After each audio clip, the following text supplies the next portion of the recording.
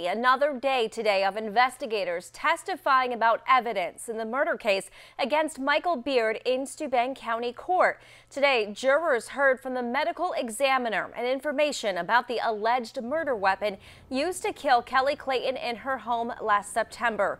WENY's Logan Wilson joins us live now from outside the courthouse with a recap of today's testimony. Logan? Yeah, Renata, it was another emotional day here for Michael Beard's trial at the Steuben County Courthouse. Like you said, the medical examiner took the stand and revealed her results of the autopsy of what caused Kelly Clayton's death. Now, in that autopsy report, the medical examiner said that Kelly Clayton was hit multiple times in the front of her skull, that the front of her skull had multiple injuries. She also said that her arms and her hands had cuts, had defensive wounds, and that her fingers were broken. Now, also other people that took the stand today were New York State Police investigators who testified about the alleged murder weapon. Now, they testified that that weapon was found by a canine on October 3rd of 2015 during a search of Route 225 near Neal Road in Pine City. Now, they also testified as to how they got that information, and a lot of that information that they got from interviewing Michael Beard also led them to other searches later in October, finding keys to the house and other items. Now, coming up on WENY News at 6 o'clock, I'll tell you about the afternoon of testimony that included surveillance video testimony from the owner of Ladderbrook Story, as well as a forensic scientist who told us about his findings of the murder weapon and other evidence that was found at the Clayton's home that night. But for now, reporting live from the Steuben County Courthouse, Logan Wilson, WENY News. We are starting off the show tonight again with the latest from the Michael Beard murder trial in Steuben County's court.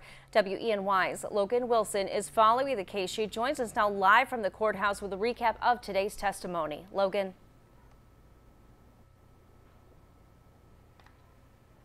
Yeah, Renata, week one of Michael Beard's murder trial wrapped up here at Steuben County Court behind me. Now, jury selection started on Monday and Tuesday afternoon were opening statements. Now, from Wednesday to Friday, 29 witnesses took the stand, and Special District Attorney Whedon Wetmore says he still has many more to call to the stand next week. Now, as I told you on WENY News at 5:30 this morning, the Monroe County Medical Examiner took the stand today to reveal the results of Kelly's autopsy report. However, this afternoon, a forensic scientist took the stand, and he said from his analysis of the alleged murder weapon that was found off Route 225 in Neal Road by Pine City, he also found that some debris found near Kelly's body at the Clayton home the night of the murder matched the murder weapon almost perfectly. Now, other witnesses that took the stand today were two business owners, one from Elmira Heights, the other from Horsehead, who testified to their own surveillance video hours before Kelly's murder. Now, what they showed jurors was a red truck going different directions on East 14th Street, on Grand Central Avenue, on Lake Street, on Ladderbrook Road, as well as a green ServPro truck leaving the Ladderbrook Road Industrial Park Extension where ServPro is located in Horseheads. Now, we're not yet sure what that exactly means, but I'm sure we'll know in the coming days. And also other investigators that took the stage today testified about clothing that they found by a pond in Elmira Heights, saying that the clothes were in a gray Empower bag, and inside that bag was a black shirt, black pants, black sneakers, and black socks.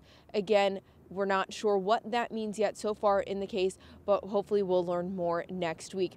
And next week, Special District Attorney Whedon Wetmore says on Monday he will call the co-owner of ServPro, which is the business that Thomas Clayton also co-owns. So we'll bring you that testimony on Monday. And as always, for the latest updates on this trial, you can follow me on Twitter. But for now, reporting live from the Steuben County Courthouse, Logan Wilson, WENY News.